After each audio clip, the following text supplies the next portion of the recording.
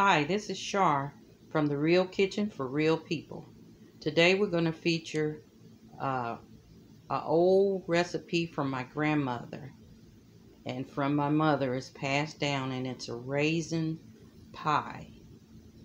Now this pie requires 2 pie crusts.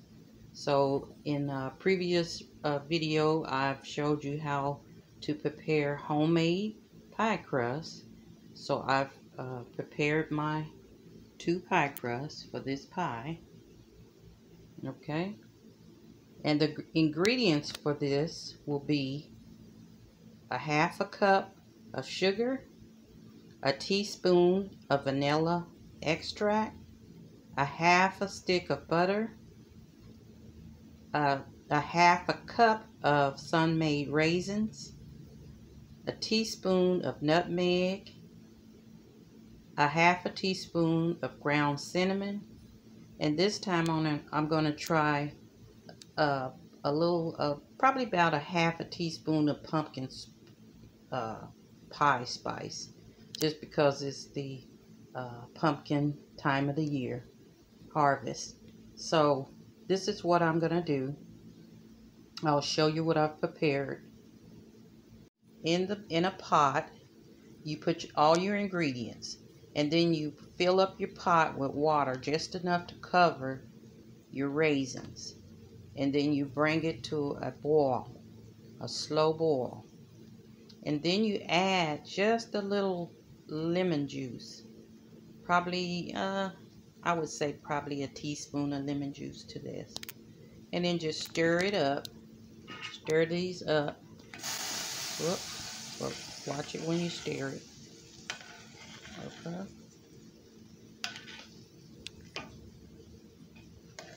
Okay, you stir that up, and you can see you cook it until your raisins is kind of puffy. So this has been cooking for about 10 minutes now. So I would say within 20 minutes, your raisin mixture will be just about finished. Okay?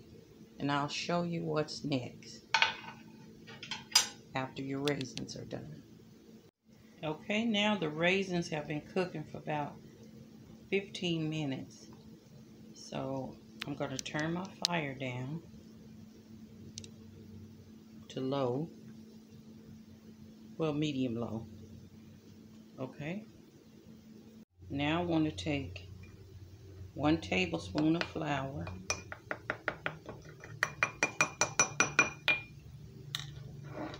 and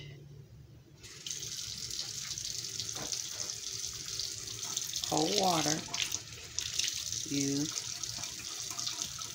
2 tablespoons of cold water. Make it 3.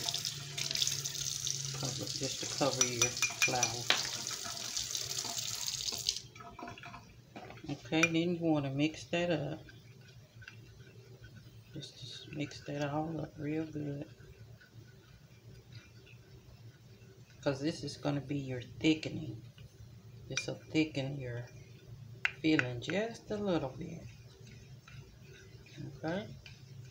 So you're mixing your tablespoon of flour into 3 tablespoons of cold water. See how that's... Because if you add that flour into that hot pot, it'll make it lumpy. So this is a trick I've learned from older cooks, more mature cooks, to always make your thickening on the side before you add it. Okay, so now we're going to add that to our raisins. Okay, as you can see, the raisins are getting bigger.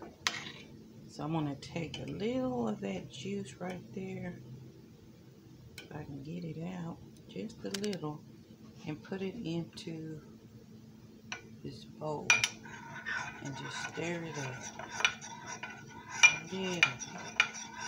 So we won't put this thickening in shock. Just add a little of that warm raisin juice in there. Okay. And now we're going to put that inside the pot. Just gonna pour that in there.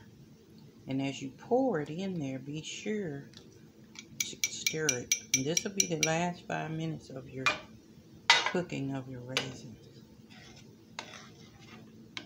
And it'll thicken.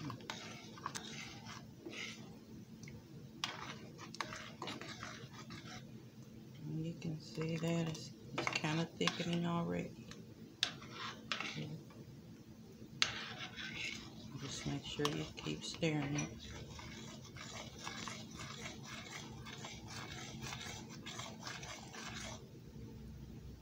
Okay, that's beautiful.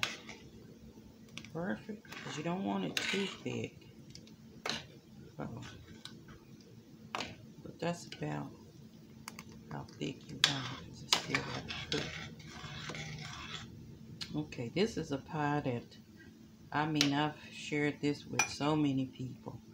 I've shared it with neighbors, co-workers, and they always request it when they come over for dinner. Since the COVID, you know, we haven't been able to gather together, so everybody's just having withdrawals for this raisin pie.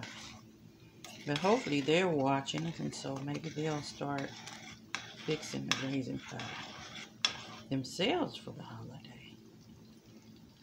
Okay, so that's about how thick I want it. So I'm going to turn this off, and then I'm going to transfer this filling over to my pie crust that's ready. Okay, I've poured it into my pie crust that I've already prepared. And you can spread it around just a little bit so your raisins won't be all in one spot. Now, sometime when I fix this during the holidays, I may add apples to it, or peaches. You can get creative with it. If you just don't want raisins by itself, apples are delicious with it. Okay, and that's how it'll look when you put it into that perfect pie crust. Okay, now I'm going to put my pie crust, top pie crust, on top of this one.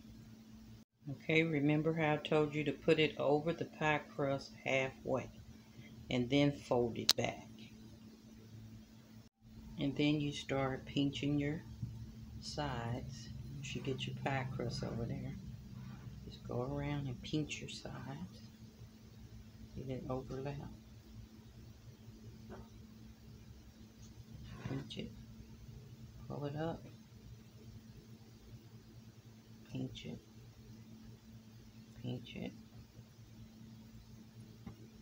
And you just do that all the way around.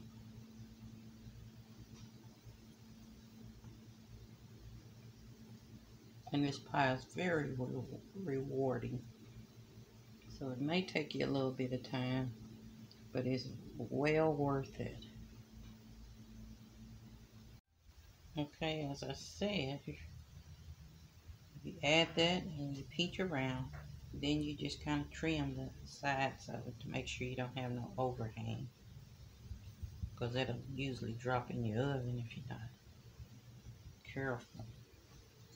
And you just fix it however you want. Some are better than others at this decorating part, but this is the gist of it, though. You just kind of decorate your edges around, and then you want to poke your inside of your pie to release any air while it's cooking. Okay, and then I will sprinkle just a little sugar. Sprinkle just a little sugar on top of your pie crust. And then you can place this on a cookie sheet, so if in case it bubbles, it don't get all on your oven. But it's ready to bake at 350 in your oven, and bake it until your crust is lightly browned. And I'll be back when it's finished. Okay, Here's your raisin pie. After 1 hour of baking, this is your final product. And when it cools, I'll cut it and plate it, and I'll be back. Okay, this is your final product, and I'm getting ready to eat a slice of pie. Here's the pie, and it looks delicious. And you can also serve it with vanilla ice cream. When it comes out the oven, it'll melt. Just a scoop of ice cream on top. It's awesome. Okay, my husband is coming in for the gusto. I'll check with you later. Love, love. May I have some pie? It's good.